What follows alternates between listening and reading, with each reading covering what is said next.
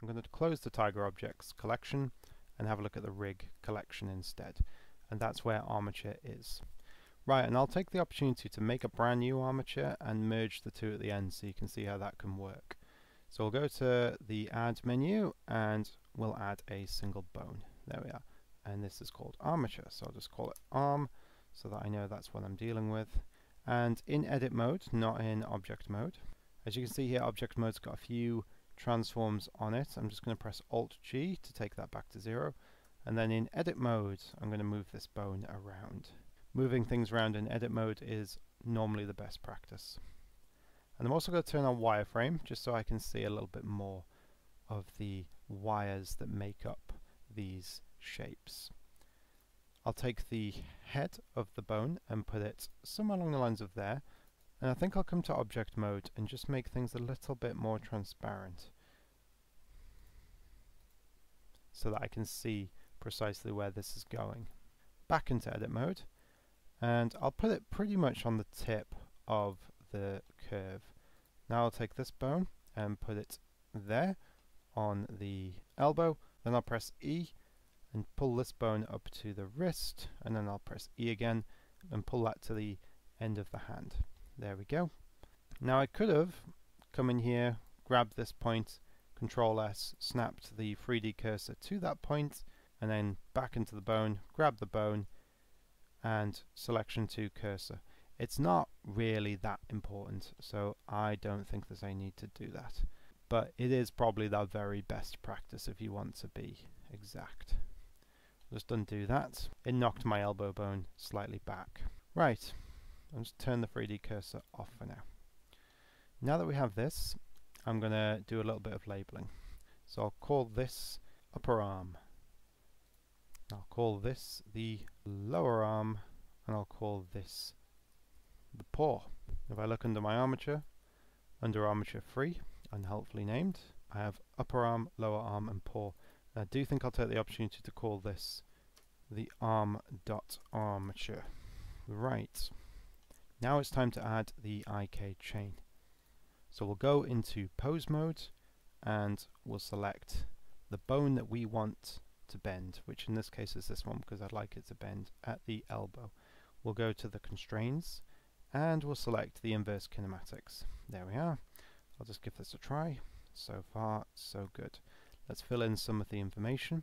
So our armature is simply arm, and the controlling bone is going to be the paw. So that when I move this paw around, it bends. But look at that, we can't actually move. Now I don't mind this stretching so much because it's such a simple, because a grease pencil object is so simply shaded, I don't think you'll notice, and the stretch might be quite nice. So I'm just simply going to go to the edit mode, Alt-P, and clear the parent. This is now free to move, which means in pose mode, it's also free to move. Now, I don't really have any need for a pole vector because this character is only ever going to bend his arm down because he's a two-dimensional character. But what if I want to flip the whole arm around so that it's actually pointing upwards instead? That's where a pole vector could come in quite handy. So I will add one for that reason. I'll do Shift-A to add a bone, and I'll just lock it to the Z-axis and pull it down like that, and shrink it a little bit. That can be my pole vector.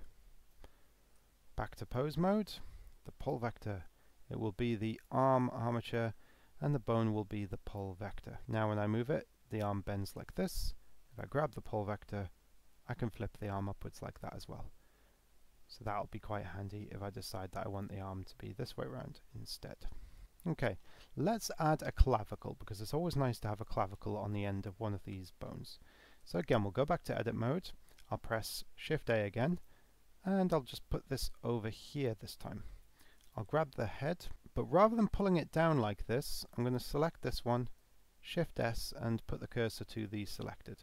Now I can't see the cursor because I've turned it off, but I think I'll just leave it off because the cursor will still function quite happily. I'll then select the tail of this bone, Shift-S, and tell the selection to go to the cursor. There we go. Now, this can be my clavicle bone, and I think I'll just tell Blender that it's going to be roughly there. That's fine. Now I'll select this bone, I'll shift select this bone and Control P, and I'll choose connected. Now when we go into pose mode, you can see that the IK chain just got a bit upset there. So what's happened is, the IK is first of all pointing backwards, so we'll need to alter the pole vector angle so that it's still pointing down, but also our chain length is set to 0, so it's including all the bones, which isn't actually what I wanted. I just want it to include 1, 2, 1, 2. Notice how it immediately all snapped back to where it's supposed to be, and we're bending again as normal. Now if I grab this and rotate it around, look at that. And that enables me to shrug my character's shoulder like that, which is kind of cool. I can also pull this around and create some nice shoulder shape. I'll press A to select all of these, and I'll press Alt-G to return that to where it was, and Alt-R just to get rid of any rotations. Now I don't need to change the pole angle, because once I changed the chain length to only 2, everything corrected itself. And the pole vector is still working as expected.